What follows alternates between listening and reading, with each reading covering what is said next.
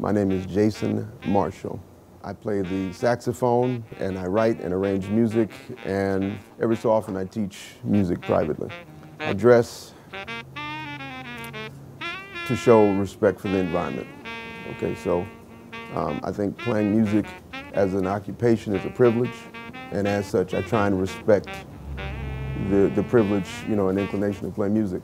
So, when I see people come out to listen to music, buy music, it's a conscious decision to spend money that they could have spent somewhere else. So it's like whatever I can do to add to that experience, I do that. And, just to add some sort of positivity to the environment, show that you care, that people come out and, respect what you're doing. I started wearing a necktie as soon as I could speak to ask my dad what he was doing when I watched him tie it.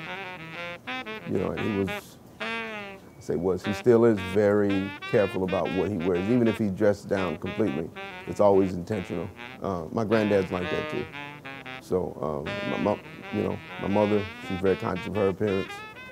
It's just kind of, in the water where I come from.